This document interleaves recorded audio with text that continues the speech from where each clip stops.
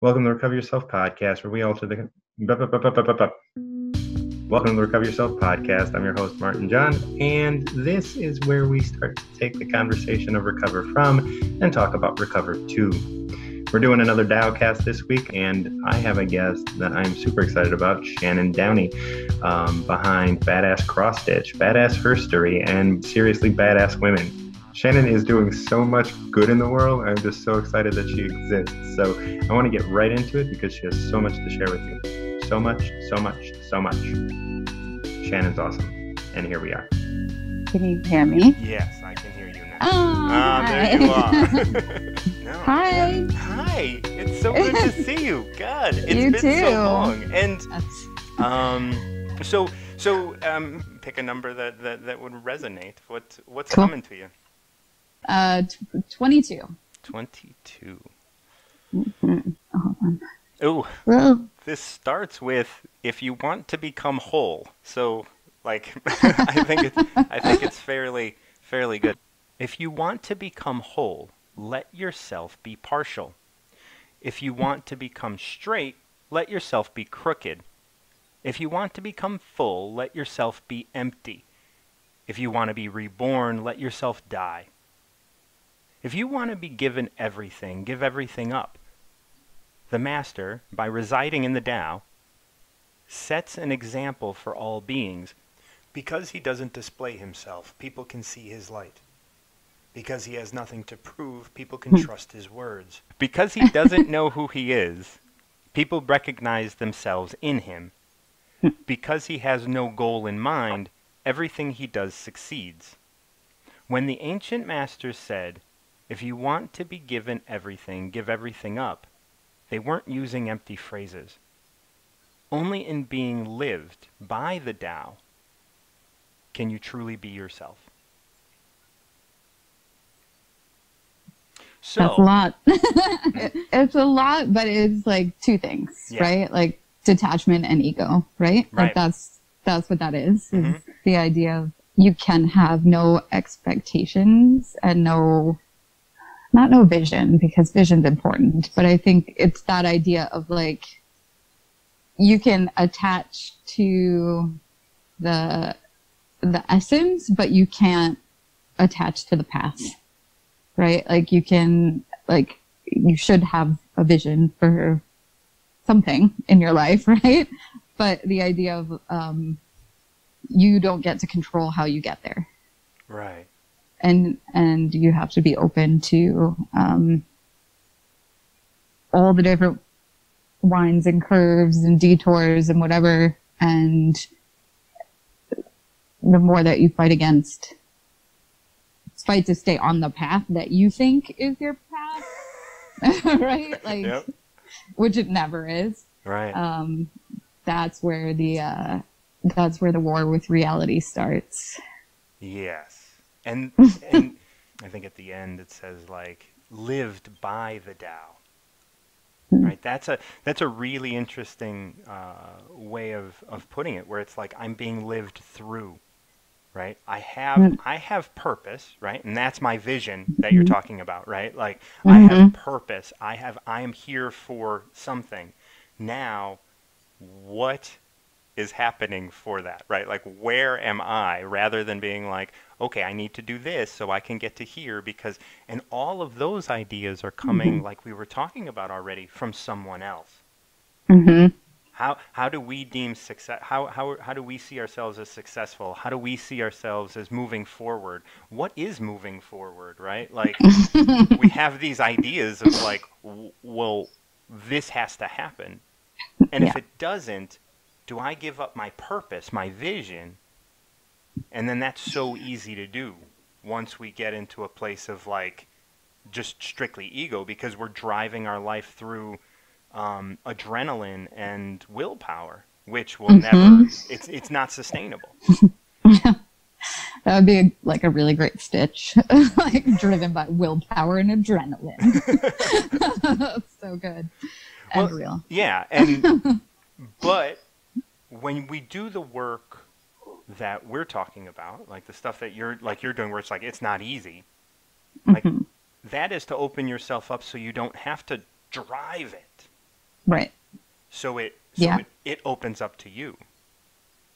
Yeah, I've always found that the things that I internally know are moving me forward in my purpose and like connecting me and like opening me up and, you know, moving my growth forward are the things that actually aren't that hard.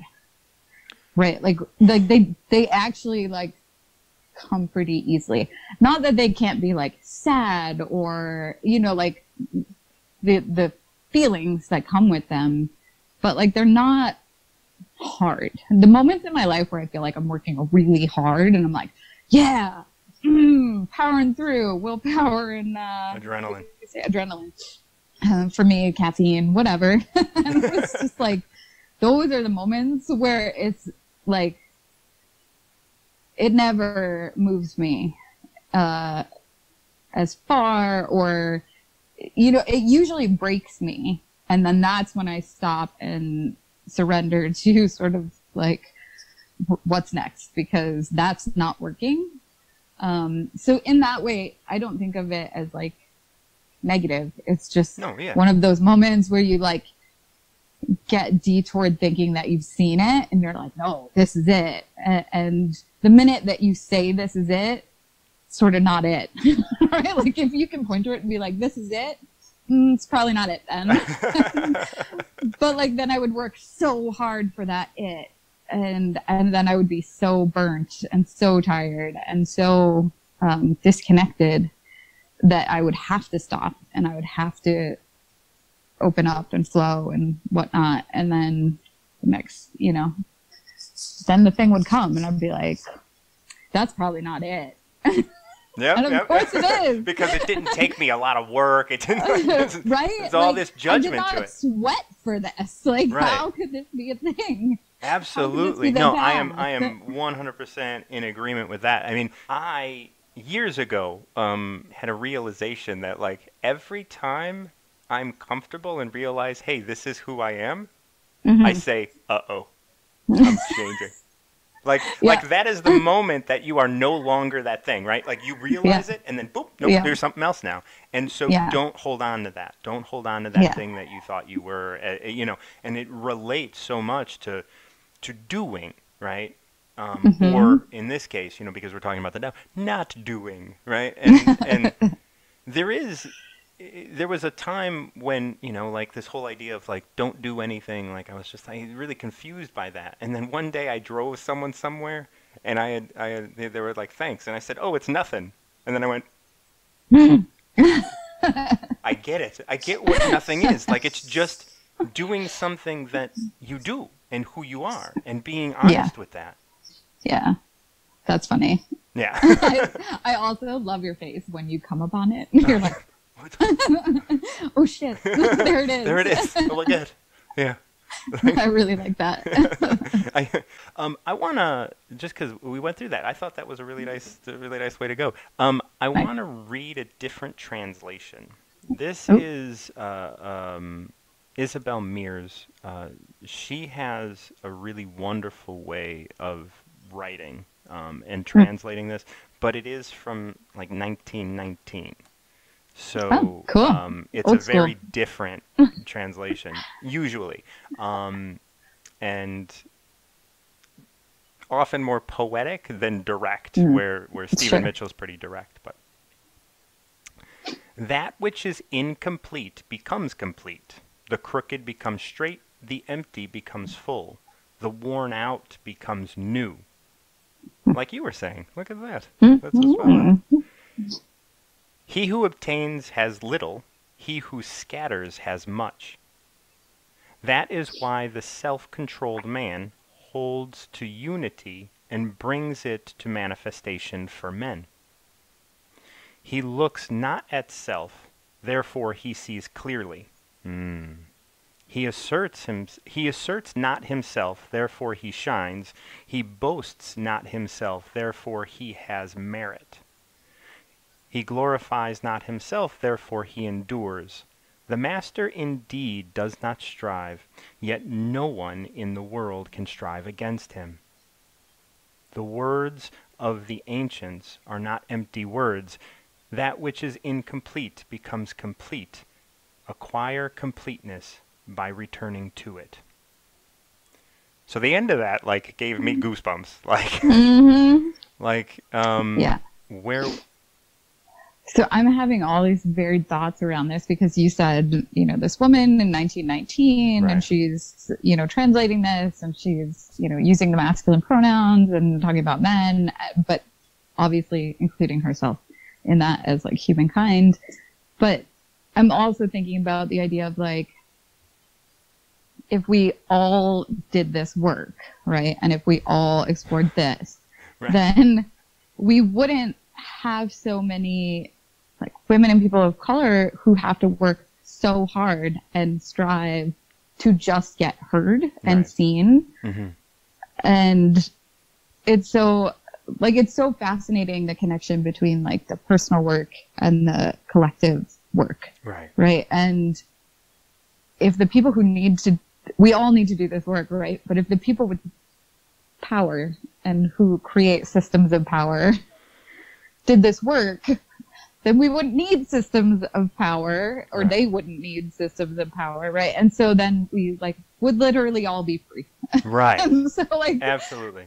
That's what came up for me while like reading that one, because I was just like, oh girl, 1919, come on.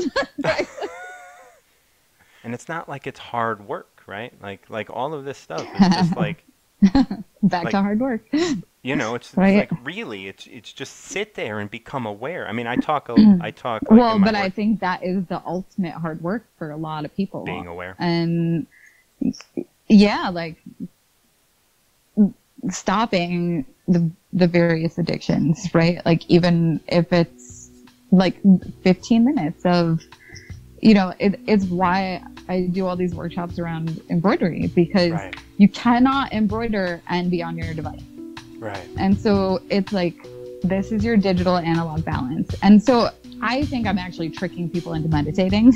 Yeah, you are. Well, and to being with themselves, because you can't do more than that thing, right? And it's tactile and it requires both hands and your brain and your eyes, and you're connecting to your body. And, as you're doing it, you can sort of, if there's other folks there, talk to people a little bit but you're talking, right? And you're like engaging in real life, right? Or you're stitching, and whatever you're stitching, obviously I encourage people to stitch things that they actually want to think about, not like, ponies and bunnies.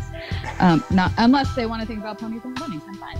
But, like I'm sort of asking them to think about more substantive or bigger systemic things. And I find that as they're sitting there stitching it, they don't realize that they are meditating on that thing, right? And that they're slowing down and having like slow, deep thoughts about the thing that they are creating. Yeah. And so every time I do it, I'm like, yeah, whatever, embroidery, right? Like, this is my tool for tricking you into believing that you're like, just doing this workshop or whatever around embroidery and like activism. But actually, I'm creating digital analog balance in your life. You're welcome. I am like tricking you into meditating, thinking slowly, engaging in real life. Like, for me, that is the intention and motivation behind everything that I'm doing now. Right. And it's just fun that at the end you've got something that you've created, but it's actually just the manifestation of and like an artifact of and evidence that you slowed down for 30 minutes or 3 hours or whatever. Yeah. Thank you so much for this. Oh my God. Yeah, so good. This is great. Yeah. Thank you for listening to the Recover Yourself podcast. I want to thank Shannon Downey for her time and all of her insight. That was such a wonderful episode. Next week, we're going to start talking to people with long-term recovery. So if you're someone with long-term recovery, reach out to me, talk with me, let me know what you're up to, and maybe we'll have you on. So until next week, keep recovering yourself.